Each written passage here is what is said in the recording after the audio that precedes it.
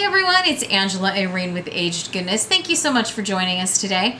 Thrift Haul Monday is back. We have some great items. You're gonna maybe see a theme. I don't know, maybe kind of Groundhog Day, maybe Deja Vu. I don't know. You be the judge. All right, let's start with something kind of fun. I know, look here.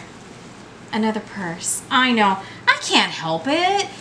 The same estate is out again and they just keep bringing out new things. So I did end up with, well, maybe a few. Okay, this one is by Gal. Still has the tags on it. It was originally $40 in the store. These folks picked it up obviously at TJ Maxx for $14.99. I paid $3. They raised the rates just a little bit, so yeah, it's all right. But it's brand new, still has all the packing, paper in it. So that was cool. We really like that. I think Lauren's going to end up with it. She's already, eyeballing it. Okay, this one is by Baby Fat. I love this red design. This is fabulous. Look at this interior. Look at this pop of color. Loving it. So we'll see. She may end up with this one too, but I have plans for this one. Secret plans that are really becoming not so secret, but we're working on it. Okay, I think the find really was this one, and it's a Dooney and Burke, and it only has one slight issue right here. So this little teeny sting. So I am going to see about either myself taking care of it. I went on their website and found the instructions, or I may take it to my dry cleaner and see what they can do. But the inside is beautiful. It's a great looking purse for $3, a Dooney and Burke. That was coming home. Come on. Come on.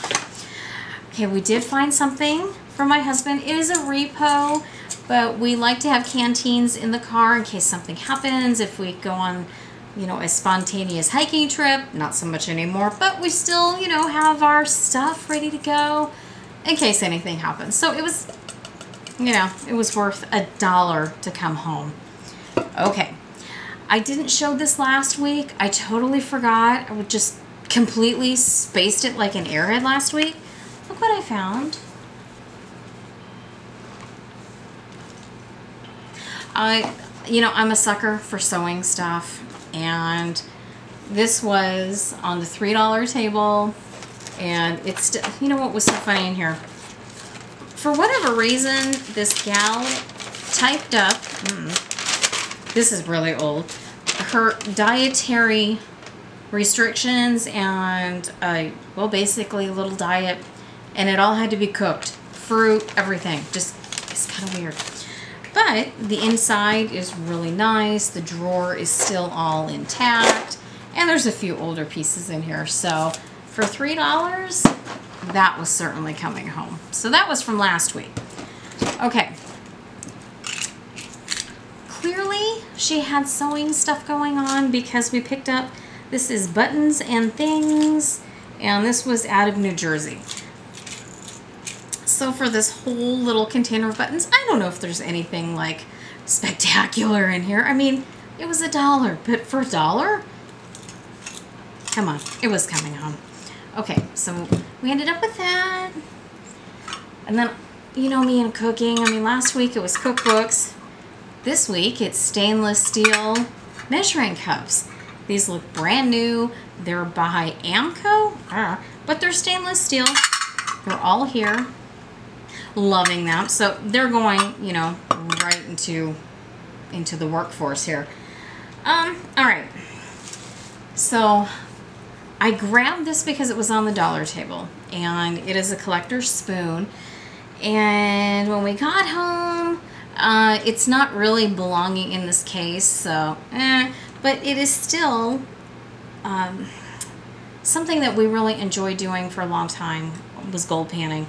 And this is from one of the campsites that you could go and you pay an exorbitant amount of money, and you get to do that whole kind of 49er thinger kind of retreat thing, and it's really expensive. And the spoon is from there, so of course we're gonna go ahead and keep that too.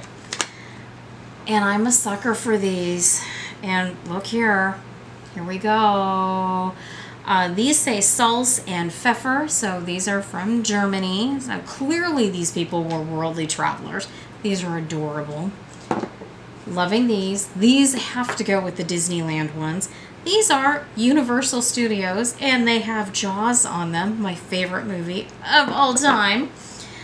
Come on. Who doesn't love Jaws? Look at these birds. Look at these cute little birds, and they are from Alaska. And they are just the cutest little things ever. Okay, again, we're traveling. These are French Quarter New Orleans salt and pepper shakers. Look at these. I'm loving these. I'm really gonna have a hard time with these.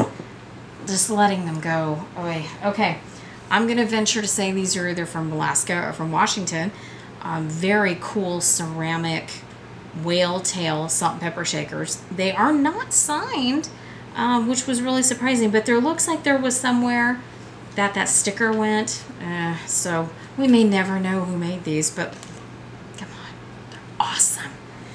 Okay, and look at these. We're California folks.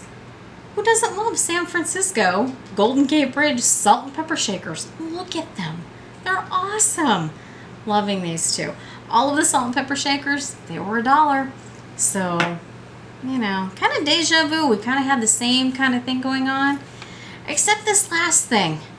All right, here we go. I'll show you the big reveal. And then this happened. And thank goodness my husband loves me a lot. Okay. Look what I found. Look at it. Look at the crystals. Look at this glass. Look at how cool the bottom is in shape. Look at this. Look. Isn't it fabulous?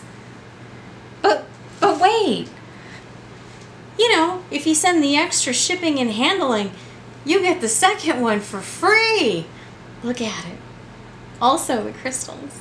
I know. I can't help myself. So, yeah, that happened. Okay, so that was our haul for this week, and I'm really lucky that my husband is still speaking to me because, well, you know, it's just 2 more big lamps, but, you know. Anyway, thank you for joining us again. We really appreciate you spending time with us. Thank you so much for liking, commenting, and subscribing. Don't forget to hit the bell, and please share if you can. Thank you so much. Until next time, we'll see you soon.